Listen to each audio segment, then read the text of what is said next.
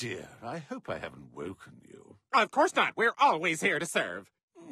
I'm feeling a bit peckish. Could you have the kitchen send up some bacon-wrapped scallops? I'll get my chef right on it. And some lavender-scented hand towels? I'll speak to the maids. Also, it's dark, so I can't be sure, but the lawn looks a bit scruffy by the bristly dewberry bush. I'll check immediately. Who the f*** is this guy? I don't have scallops. A 5-circle hotel has everything! I guess I could mold tuna fish into a little puck. Or I could cut a piece of hot dog off and cover it in fish oil. I don't care how you do it, just get it done! If you do the hot dog way, make one for me. Soak them in lavender oil. But that'll ruin them. With the $49 he's spending for that room, you can buy all the towels in the world!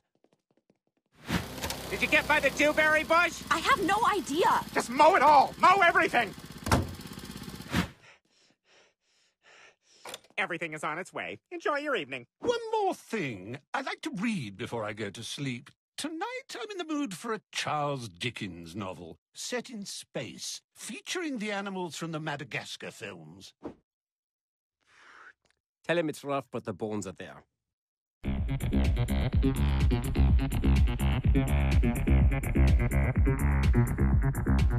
Go free the whales.